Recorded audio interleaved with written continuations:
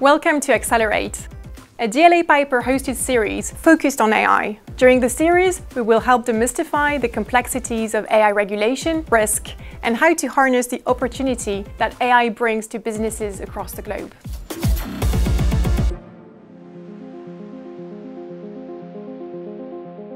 Hello, my name's Gareth Stokes, Technology Partner at DLA Piper and Co-Chair of our AI practice. I wanted to talk about the difference between proprietary and open source AI systems. There are a whole series of AI models available which can be licensed from vendors who provide cloud access on subscription terms in exchange for a payment.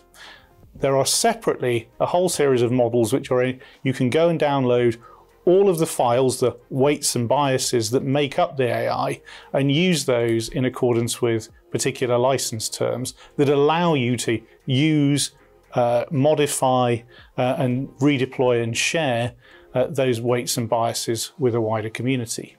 Now, open source purists may get excited about the extent to which some of those licenses include restrictions that might sit outside of the purest possible definition of open source AI. But for ease of taxonomy, the models where you're able to download the whole set of weights and biases, redistribute those, pass them on to third parties, modify them, those would be open source AI by any sensible definition. And AI systems that you access, usually only via an API, don't get access to the weights and biases on cloud terms. Those would be the traditional proprietary AI systems. Hopefully that distinction's been useful. Thank you.